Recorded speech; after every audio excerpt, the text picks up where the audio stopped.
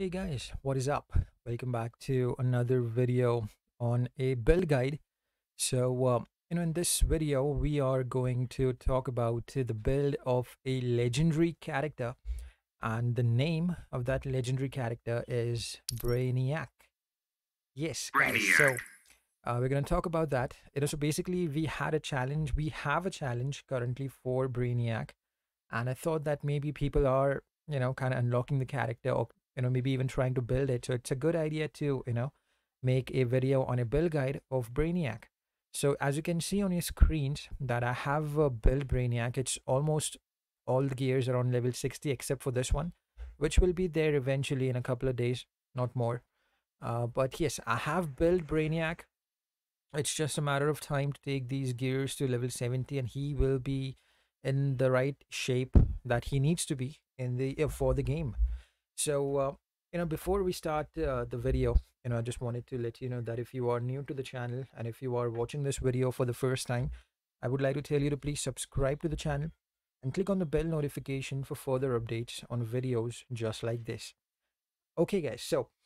Uh, you know, this character, Brainiac, he is a tech legendary character, as you can see, and he is basically a tank and a support character for other legendary characters. You know, so I'm not going to give you a review or talk about how to, basically use the character, because this video is a build guide, not a gameplay video, or we're not going to review the character.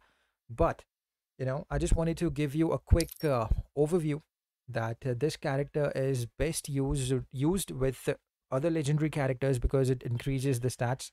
And the best character that we use this guy with is Black Manta. So the best team to use Brainiac in is Black Manta, Brainiac, and just to increase the health, people use Silver Green Lantern, and the shield basically helps a lot.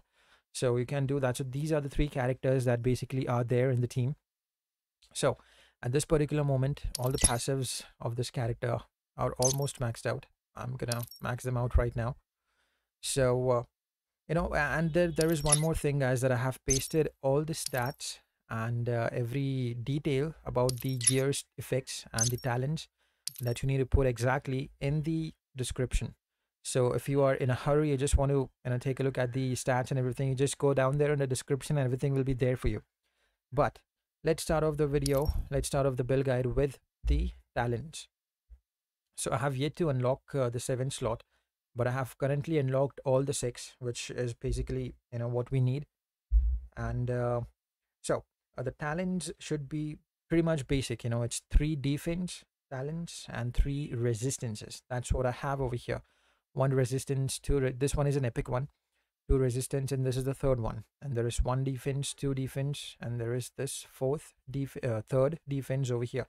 Now it's just that I don't have rare or epic effects or talents over here, which will happen eventually. Now you guys all know how irritating it gets when you basically try to read all the talents and try to get the right talent in that particular slot. So I'm trying my best. I still have a lot of credits actually. I can use them to get these common talents out and get in the rare, or if I'm lucky, even epic one. But the basic idea about talents is it's simple: 3 defense stats, 3 defense talents, and 3 resistance. It is this one, 8%, and then there is this 12%, and then the epic one is 20, and the same goes for defense. It increases as the rarity of the talent increases. All right, guys. Now we're gonna move on into the gears section of the character. So as you can see, almost all the gears are at level 60. So you need to have 2 lethal attack chance. Okay, I think I have yeah, there we go. I have 2 lethal attack chances over here. 1 defense. Okay, I think I have more than 1 defense on this character, which I will obviously change.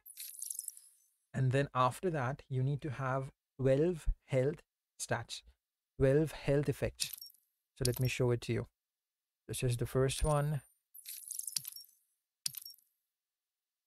This is defense, first defense, and the only defense that we need. And these are 2, that makes 3 healths. And I think I have 3 more defenses, unfortunately, which I would have to remove after the video. Here is 3 again, which makes it 6.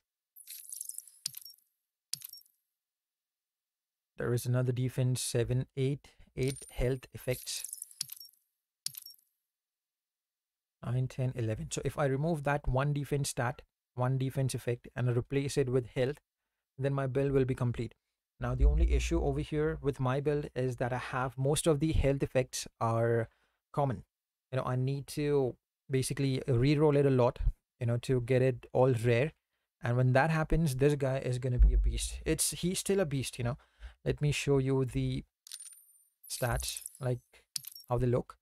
So 3000 attack. We don't really need attack when you're building a tank. 60,400 health. Now that is a lot. Even with common effects, it is definitely a lot of health on Brainiac. Trust me. This guy is basically a tank. He can basically take a lot of damage now, and there is no need to add any lethal. I'm sorry, fast attack chance. And the defense is there already. Blocking is not important. Because the guy like this, even if he misses, or if he takes one special attack, I'm not talking about the special move though, he can survive, because 60,000 health is a lot of health. Now, apart from that, so basically, as I said, guys, in the beginning of the video, you need to, this character is mostly used for supporting legendary characters. And the reason why, let me show it to you. It's mentioned in the passives. Yeah, there we go. Brainiac grants himself all legendary heroes and summoned teammates increased attack and health. They also receive an additional percentage of Brainiac's lethal attack chance and lethal attack damage. So basically, on and all, the gameplay should be that you need to, basically perform a lot of special ones, 10, and stack it up to 400%. Now, this is 34% on each strike. And when I move it over here and above that to 70%, this goes on to 40%. And then you would have to do 10 special ones to max out the stats.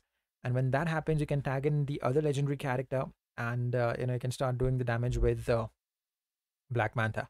This is basically how the gameplay goes. And yeah, I mean, this is basically one of those characters that will be tanky and also assist. He is basically a tank and a support. So that is what I'm gonna try to, and that was exactly what I was trying to explain you guys. And so yeah, once again, guys, the stats, everything else is mentioned in the description. This basically build that you're watching is a gear level 60 build, except for this piece of gear. The stats that I've mentioned in the description are gear level 70 stats, so just a little bit increased from this particular stats. So yeah, I mean, if you, so I guess, yeah, that is it for today's video, guys. If you enjoyed it, give it a like, and let's meet again in the next build guide. Alright, guys, so thank you once again. You guys take care of yourselves, be blessed, and have a good one.